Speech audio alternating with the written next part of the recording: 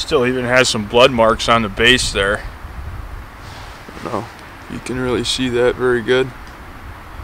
Base is still a little bit bloody almost. Well, now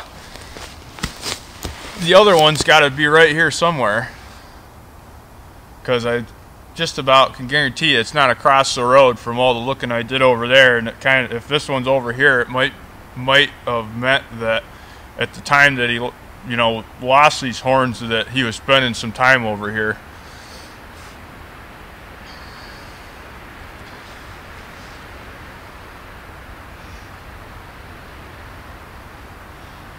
That is awesome.